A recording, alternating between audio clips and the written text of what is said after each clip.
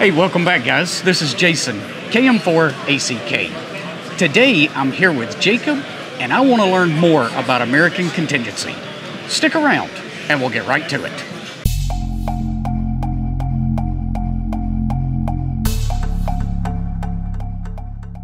All right, guys, so we're here at AmCon 2022, and I came by this booth, and I'm kind of interested in what is this exactly? As many of you know, I do a lot of emergency preparedness stuff on the channel, and when I hear something about contingency, I think contingency plan. Now, maybe I'm wrong, but Jacob here is going to tell us all about it. So, Jacob, first, thank you for taking the time to speak with me this morning. What is American Contingency? So you're not far off. We talk a lot in American Contingency about PACE plans, which everybody here is familiar with. But really what American Contingency is a national community emergency preparedness group. Okay. What we're trying to do is provide information so that people can organize locally and spend time working on their community, learning CPR classes, learning food storage, learning ham radio, whatever it is that will make your community more prepared. That's what we're focused on, helping provide those resources. And where we differ from sort of Aries and RACES is we're not ham radio only. We really want you in your day-to-day life to be more prepared, whether it's helping folks with a flat tire in your neighborhood, or it's something like a tornado or an ice storm or flooding or hurricanes. And so we're really focused on how to make you better prepared and how to make your neighbors better prepared so that everybody can get through emergencies a little bit better. And that's the contingency part of that. Okay.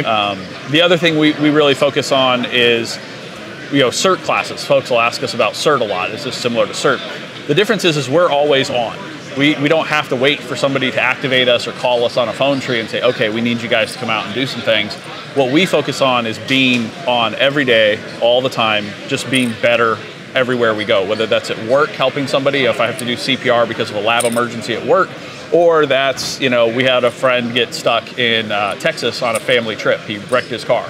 And so in about 2 hours after he set up the signal on one of our phone apps, said, hey, I need help. How do we do this? Within 2 hours, there was a plan and a bunch of volunteers from around the Southeast region to get his car safe, and then get him home to Pennsylvania. And he was home in about 28 hours. And where did this occur? So he's from Pennsylvania. Yep. He wrecked his car in Texas. And 28 hours later, he was home. Him and his car. And his car, yeah. Now that's pretty impressive. And 2 hours is all it took to do the plan. About an hour and 45 minutes, 2 hours. Wow, that's pretty cool.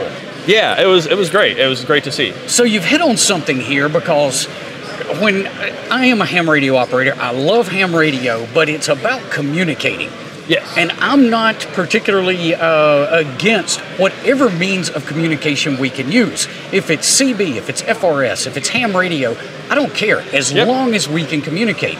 So you guys, you focus on all of that and a phone app as well? Yeah, so we're putting out phone apps as part of it. We also use Zello as a means of communication. We have different channels for different regions. We have different channels for different states. Okay. And if there's a channel that would serve your community better, start one, use one, invite people to it. We also have weather channels. Whenever the hurricanes are coming up or big storms coming up on the southwest or southeast, we'll actually put up HF nets, UHF, VHF nets, and we're listening on Zello all the time.